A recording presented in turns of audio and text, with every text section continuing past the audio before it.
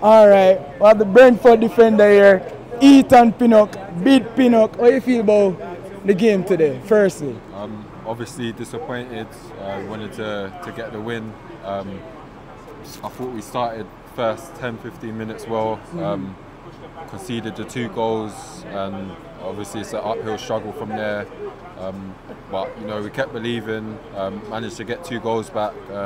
Just couldn't quite get over the line in the end. But I think we showed good character to not lose the game and at least get a draw. How you feel about halftime going in 2-0? Was there anything that the coach said to you that inspired you to go out and play even more? Because you was on it second half. Yeah, of course. Obviously, you know, he said remain positive, take more shots, because I think we was getting into good situations, but maybe trying to play too intricate and trying to score the perfect goal. So I think, you know, one thing was to make their keeper work, get more shots in, and yeah, just play with a bit more aggressive. Yeah, exactly. All right, I'm here from KNOCKINZ, and we'll mainly focus on EPL. Hopefully we can do a collab one day and get a proper interview with you, because I love your journey, how you did to Brentford, because I'm very inspired and I would want to know that story, and people want to know that story. So how you feel Brentford going to play this season? What your expectation? They punched above the weight last season. What do you think you can do this season? You think Europe? You know, we try not to put a label on it, but you know, we're always looking to improve. Last season we wasn't far off, so you know, maybe try and go one step further. I think we started the season well, unbeaten. Probably a couple of the draws we got, we could have won them on a different day if we finished our chances off better. But yeah, I think, you know, the team chemistry is really good, and we're a really tight-knit bunch. So I think we started well. We've got some tough games coming up, but you know, we're ready, and you know, we're prepared.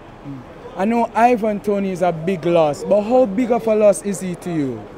Yeah, obviously he's a great player. You know, scored 20 goals for us last season in the league. But you know,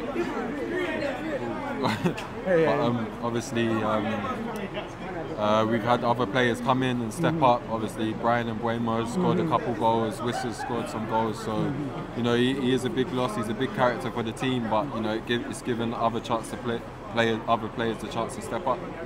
So how far you think you can go as a centre half?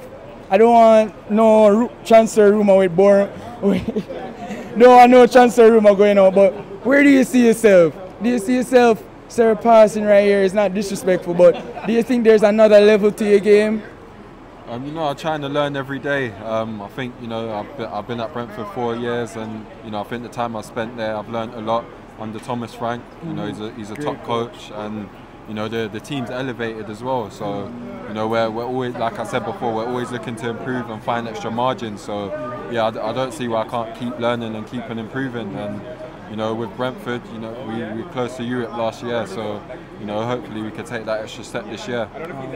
I wish you the best as a yard man. I really love how you play. Jamaica never have a good centre back like you. I'm going to get a lot of stick at KNOCKINZ, but give thanks, Ethan. Ethan, I hope I can get a full interview with you one day to show your story and share with the Jamaican massive. Because we love you here. All right? Yeah, give thanks, bro.